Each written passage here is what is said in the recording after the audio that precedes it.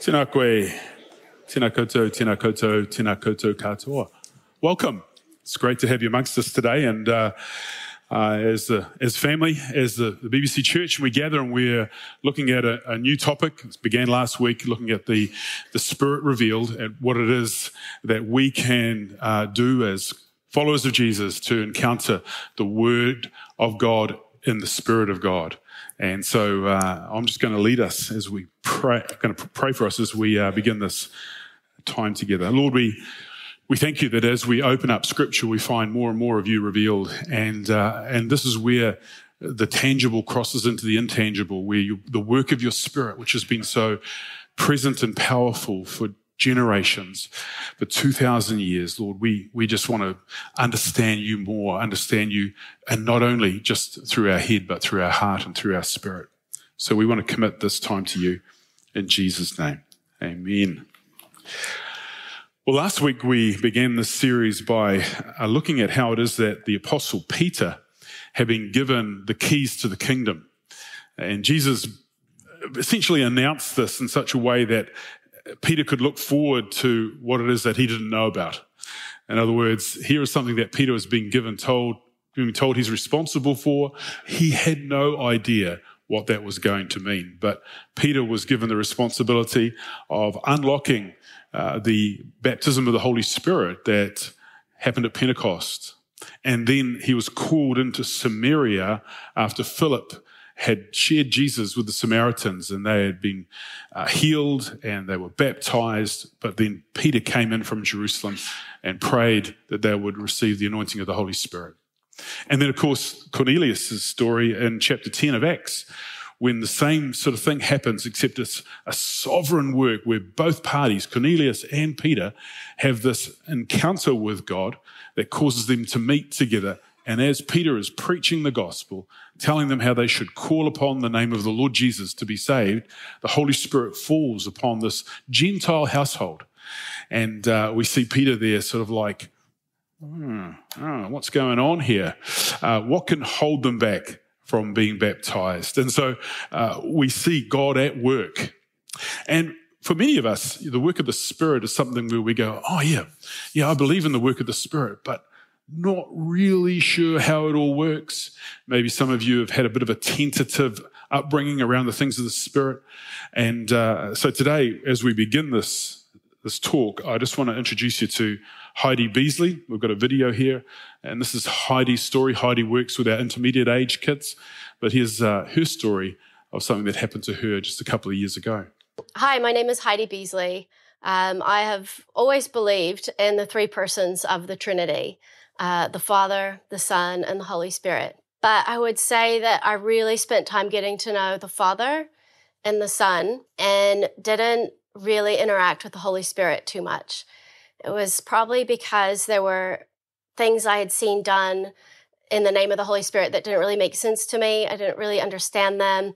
And so I just ended up quite guarded to the Holy Spirit. And then I had some time where I was meeting with a friend for coffee, and we were meeting together every week to pray for our families. And she said, I'm reading this great book, and it's about the Holy Spirit. And it talks about the Holy Spirit being a person of the Trinity that you get to know.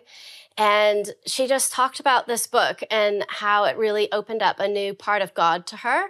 And it unlocked something in me that made me also want to get to know the Holy Spirit in a new way. And he answered my prayer. He taught me through books and people and conversations. And I learned about the prayer ministry happening here that very much relies on the Holy Spirit, and heard stories about it. And my heart was prepared and at a place. I was ready. I was ready to have the Holy Spirit minister to me. But when I was in these prayer sessions and the Holy Spirit was moving and in control, I felt such a deep peace about the ministry that was going on and the prayers. I didn't feel judged. I felt I was forgiven. I felt his grace. I felt a hope for the future. I felt things could be different, and that this God of light could defeat the darkness in my world, that I could be delivered. In that session, I was healed of two things. I can't deny this massive power that did rest on me. My leg grew about 1 centimeter and solved my back problems that I was having. And I was also healed of celiac disease that I had been diagnosed with for 9 years. So prior to this session, I couldn't have gluten and I reacted when I ate it.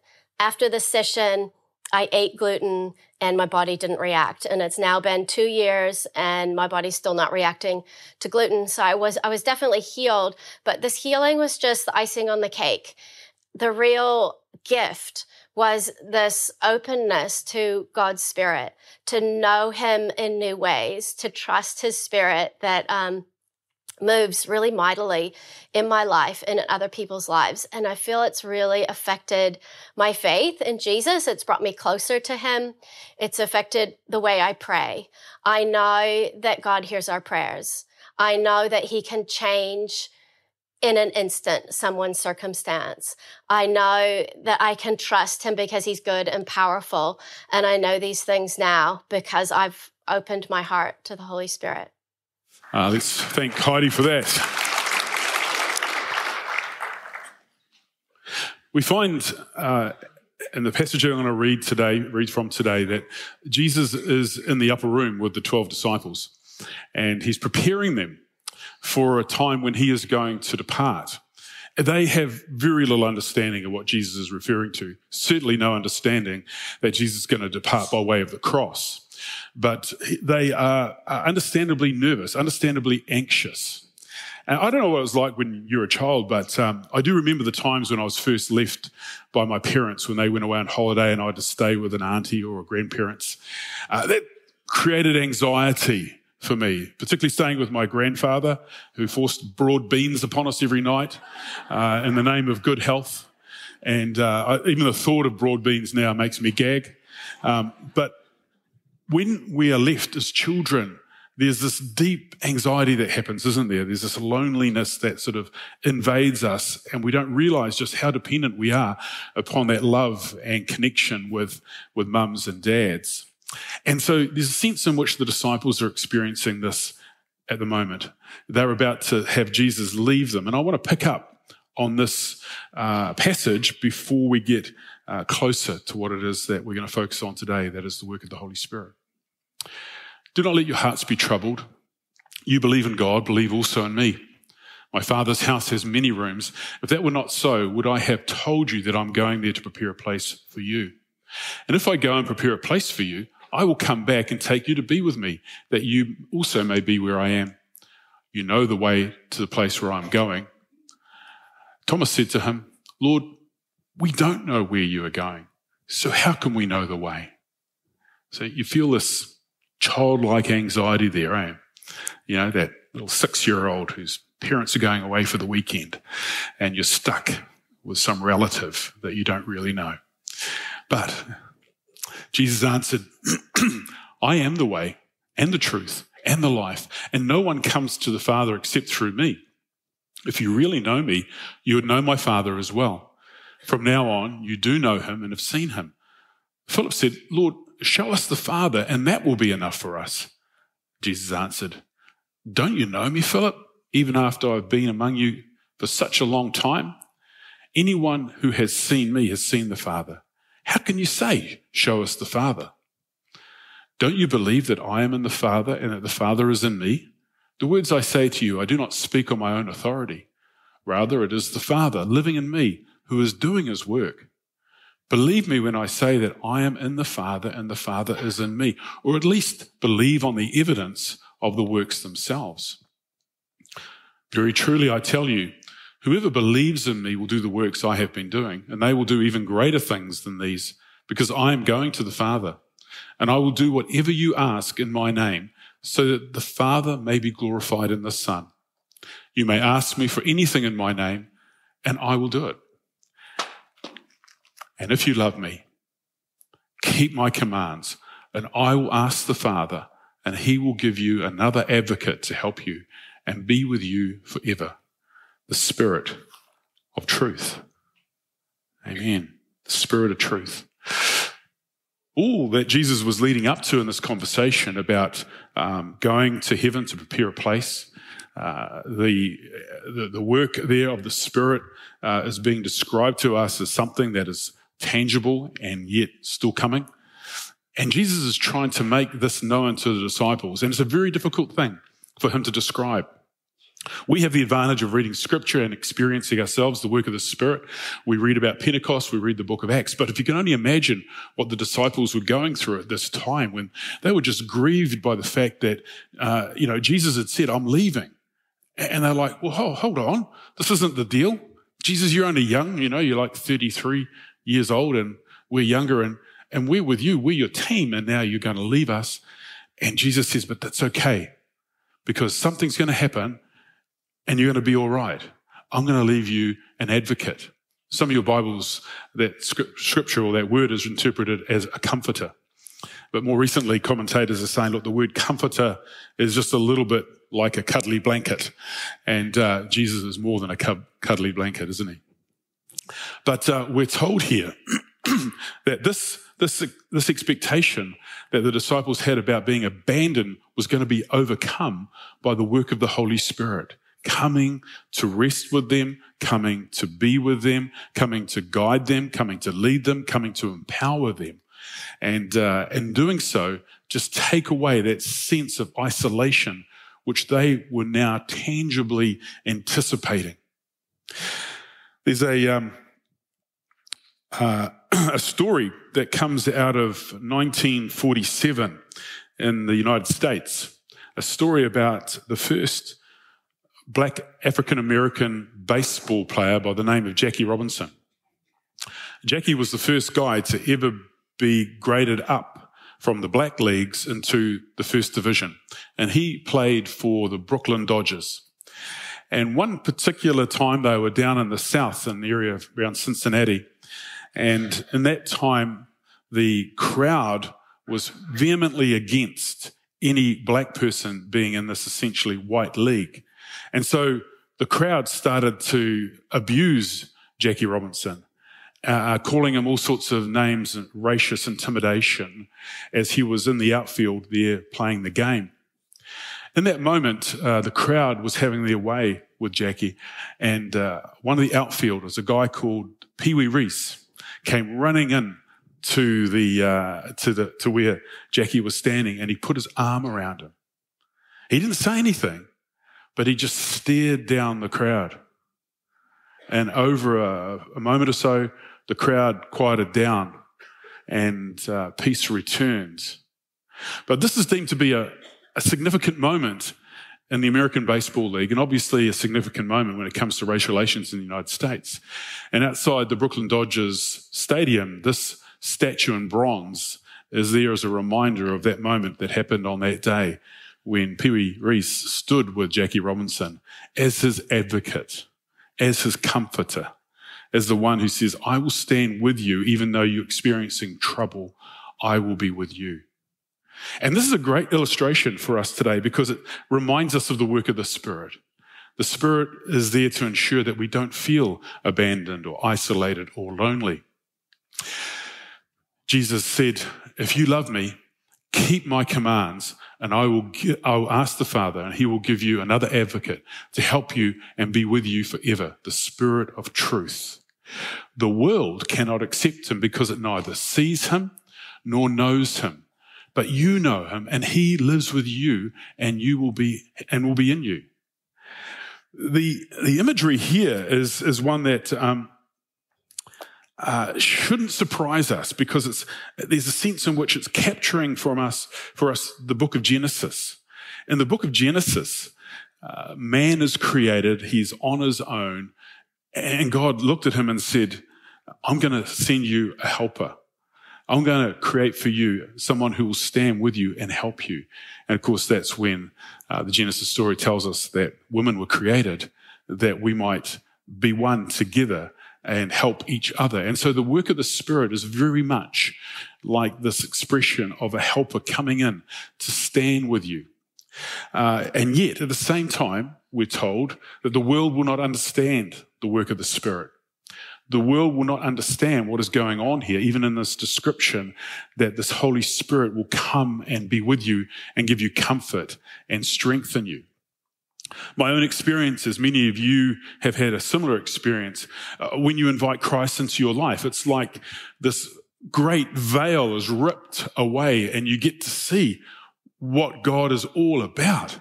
And for me, I know at the time, it was like the grass was green and the sky was blue. It was always green and it was always blue, but now I see it as green and blue and beautiful. And you have this revelation of God at work, and you see the works of God in ways that you've never seen them before. And it's very hard to explain that to somebody who hasn't had that experience, eh? It's like you're trying to explain the intangible using tangible words. You've only got a limited vocabulary, and so you're stuck with these limited words. John talks about Jesus in the same fashion as the world will not understand him. In John chapter 1 says this: the true light, that's Jesus, that gives light to everyone, was coming into the world. He was in the world, and though the world was made through him, the world did not recognize him. He came to that which was his own, but his own did not receive him. And here it is that Jesus is being described as someone who came into the Jewish community, and the religious leaders in particular should have identified that this is the one in whom the world was created, but they did not receive him. They didn't understand him. And in the same way, the world cannot accept the Spirit of God because the world does not understand him. There's a TV program that's been around for a little while now called Undercover Boss. Any of you ever seen that? Yeah, it's a hard case little program, isn't it? Where the boss, usually of a big company who's not known to his employees, gets himself all dressed up and looks different to what he normally does. And then he goes and gets employed to work in the business that he owns, working with the people that he normally pays. And so there's this revelation to the boss of what's really going on. And so, of course, some people at the end of the program get a pay rise and a promotion, and others go look for a new job. But there's a sense there of the same sort of thing going on, is that Jesus has come into our world and we don't recognize him. In the same way, the Spirit is working in our world, and unless you're on the inside, unless you've invited Christ into your life, you will not recognize the work of the Spirit. You see, this is how it works. You seek to follow Jesus. You invite Christ into your life. You pray for his kingdom to come, and then you then recognize God at work. That's how things happen. You know, when we are praying, we see what God is doing, because God will show us how it is that our prayers are being effective. God will open up opportunities, open up doorways, close them down. He'll bring people into our lives in ways that are just miraculous, or opportunities. Thank God at work. And we get to see behind the curtain what it is that God is doing. All of this working at a level of spirituality. The world cannot accept him because it neither sees him nor knows him. But you know him, for he lives with you and will be in you. He will be in you. The Apostle Paul looked at it this way. He said, therefore I want you to know that no one who is speaking by the Spirit of God says Jesus be cursed, and no one can say Jesus is Lord except by the Holy Spirit. For you to be a confessing follower of Jesus, that is already evidence of the work of the Holy Spirit in your life. That's the beginning place. That's the starting place. And so when we talk about the work of the Spirit, the very first gift of God, the very first gift of the Spirit is salvation. The very first gift is you accepting Christ into your life. And when you can say these words, that Jesus is Lord, wholeheartedly, you know that the work of the Lord is happening in your life. The thing about the disciples is that they were at a complete loss. They were at a complete loss because they just knew that Jesus was going to disappear in some fashion. He was going to leave them. And they could not see how their lives were going to operate without him being there. They'd spent 3.5 years following him. They were defined by him. Their relationship with him defined them as people now. And so the sense of abandonment that they were starting to experience was probably met in a way by these words. When Jesus said, I will not leave you as orphans. I will come to you. An orphan is somebody who's completely lost. They have no tangible connection to where they've come from. Often at the mercy of others. An orphan is that little child with a broken heart. That little child who just feels that they have no hope because no one is going to take them by the hand and lead them into the future.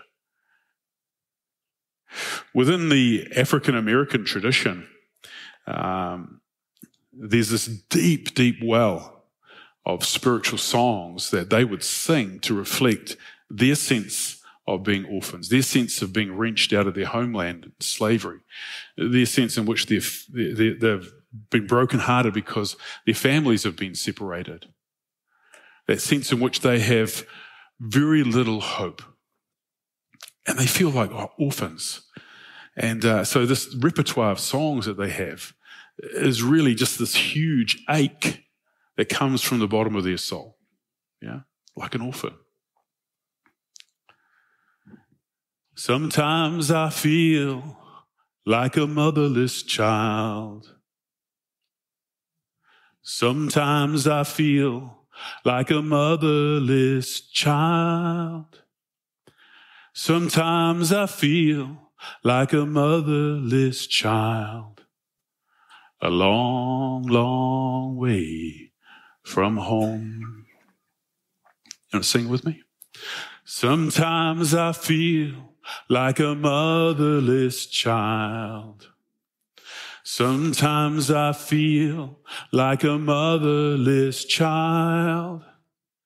Sometimes I feel like a motherless child. A long, long way from home. Somebody needs the harp now.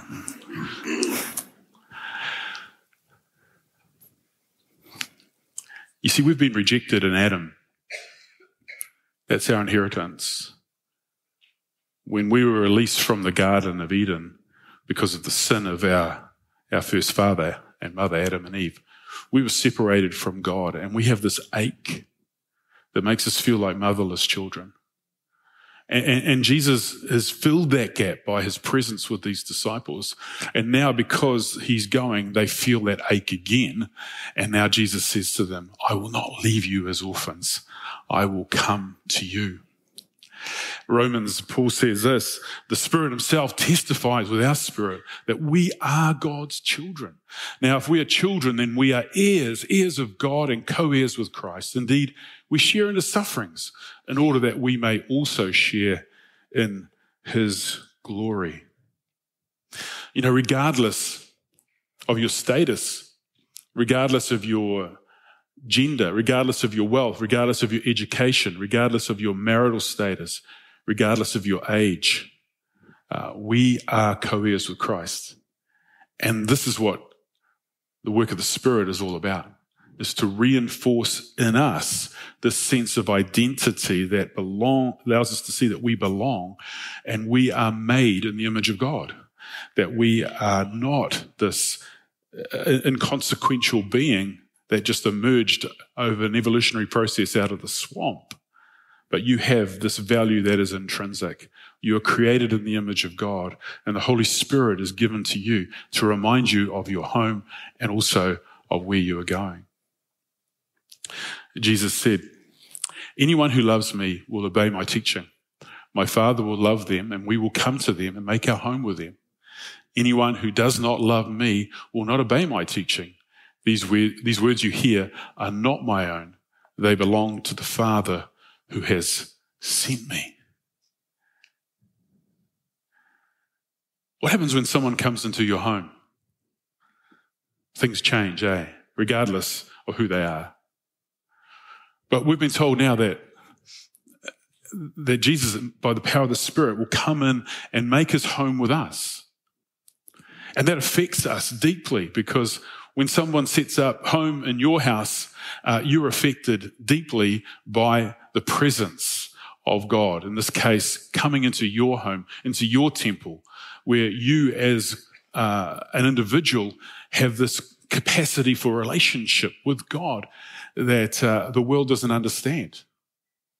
And this advocacy that we're told about here is that you will hear the voice of God. You will understand the leading of the Spirit. You will be given comfort. You'll be given confidence. You'll be given peace. And all of this is a result of the promise that the Lord Jesus is saying to us.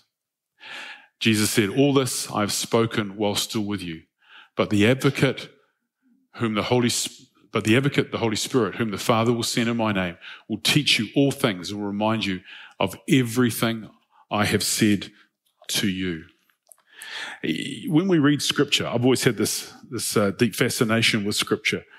And the thing about the Gospels is that I remember reading for the first time the Sermon on the Mount. There's 3 or 4 chapters there in Matthew's Gospel of this fantastic teaching that comes from Jesus.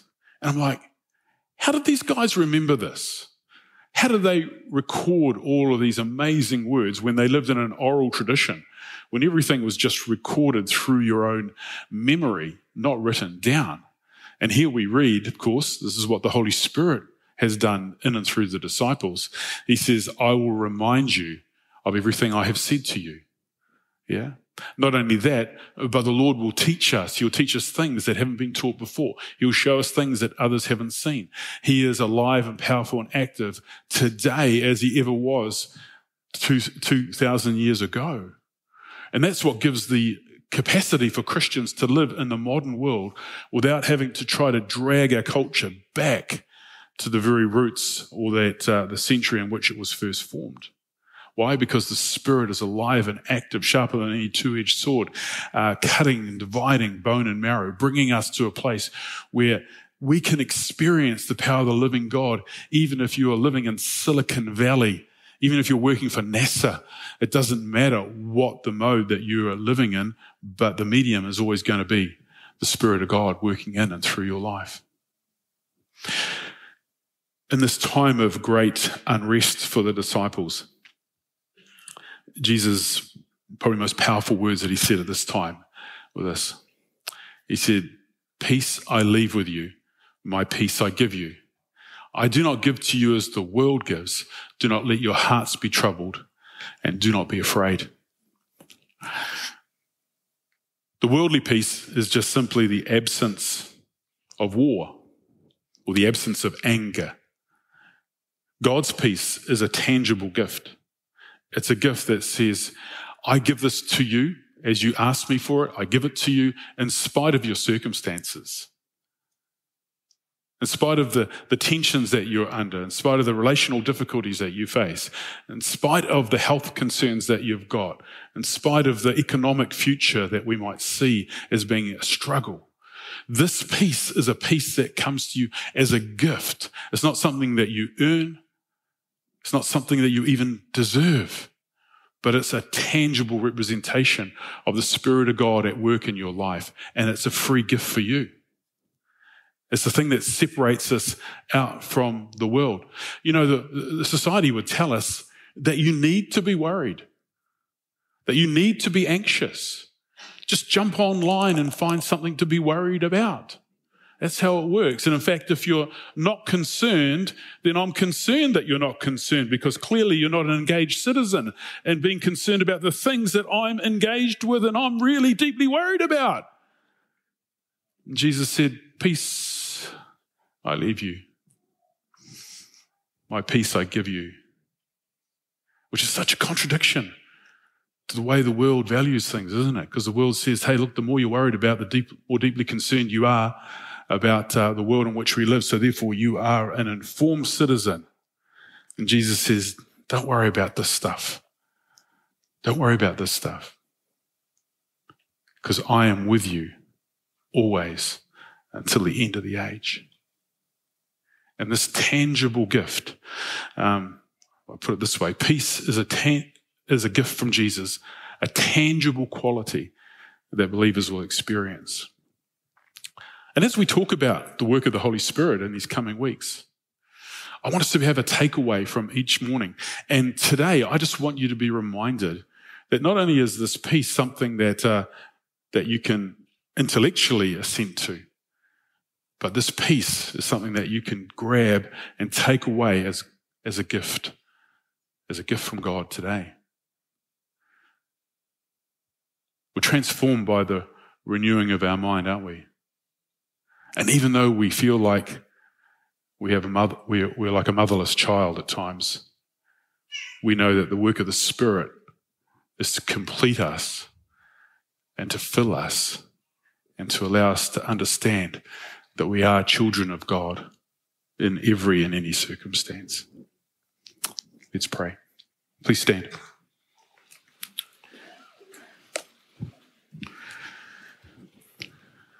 Lord, we come before you today and we know, Lord, that this peace that you describe is something that is tangible, it is something that is evident, it is something that is powerful, but more importantly, it's something that is ours. It's ours because you promise it to us. And so I just want to pray today for people who are on that edge of anxiety, people who are feeling worried about the future, worried about their present circumstances, that, Lord, in spite of all that surrounds each one of us, Lord, we can find that calm in the storm, that being the very presence of yourself. Holy Spirit, we say, come and do a fresh work in our lives that we might experience what it is that you've promised. Lord, we know that the world around us would like to steal our peace from us. They'd like to take it away and hide it from us, that we would always be anxious. But you have promised by the work of your Spirit that you would find a home with us, that you would come in and that you would find the way to set up home, to live with us and to live in us. So we say, come, Holy Spirit. We invite you. We open up our minds, we open up our hearts, that the intangible would become tangible, that your peace would be our experience. This great, great gift, the work of your Spirit, alive in us and alive through us, that's all we could ever ask.